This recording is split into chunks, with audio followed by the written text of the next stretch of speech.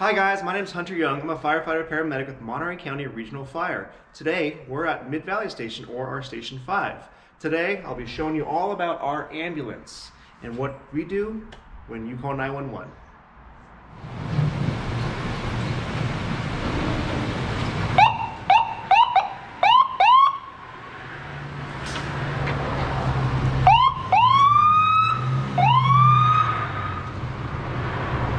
We're at the front of the ambulance now. I'm going to show you a couple things about the front here. First of all, we have our radios right here. Our radios let us communicate with our dispatch center and with other responding units, including fire engines and other ambulances. So if there's any information we need, we can talk to people. Our iPad here gives us a lot of the similar information. It has the address of where we're going and updates about the call. So we'll use our iPad to get that information in real time. But when we're responding in an ambulance, you need lights and sirens, which I'm sure you've seen on the road before. So first of all is our lights. Right up here I have all these buttons. I press these buttons and it turns all the lights on the outside. It's all these buttons here have different lights. But now you also need sirens right here. Those turn the sirens on. So when we're responding, we get updates on the radio and we use our lights and sirens to drive safely on the road. Now that we've responded safely to the call, we need to get inside with all of our equipment. First and foremost, we need our gurney or our bed. On top of that, we'll put all of our bags with different equipment. So I'm going to open this up now, pull off the gurney, and show you how that works.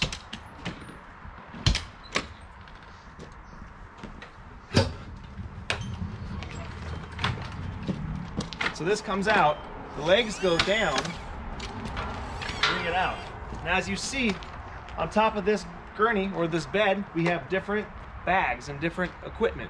I'm going to talk about those next. Every one of these bags serves a different purpose.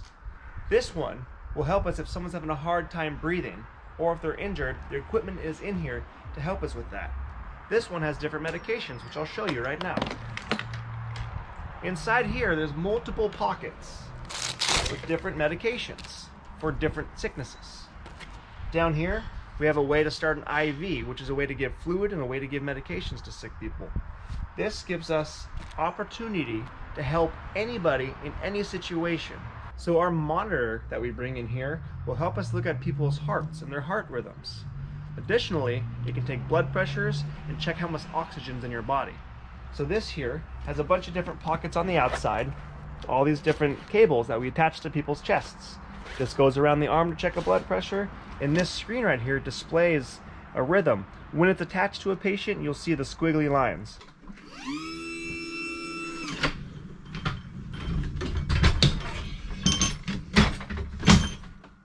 So here we are in the back of the ambulance. All these bags I showed you earlier, we have this equipment in the cabinets for easy access. Everything from our medications to our bandages and band-aids. Over here, we have different ways to give oxygen to people in case they're having a hard time breathing. And pretty much everything you need when someone is sick or someone is injured, we have in these cabinets ready to go. Some more equipment we keep right here in these pockets.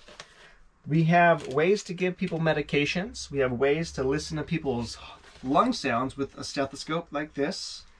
And on here, we have a way to check your temperature and a way to check all sorts of different things when you're sick or injured. So just another location for our equipment. There's a lot of equipment in the back of an ambulance. At the beginning of the video, I told you I was a firefighter paramedic. As a paramedic, yes, you'll see me working on the back of the ambulance, but also firefighter. So I need to be prepared for any sort of fire. When I drive around in my ambulance, I have a compartment with all my fire gear in it. I've got the helmet, the boots, and the jacket, just like you would see on a fire engine. Thank you so much for coming on the tour today with me. I hope you learned a little bit about ambulances and what we do behind the scenes. Hope you have a good day.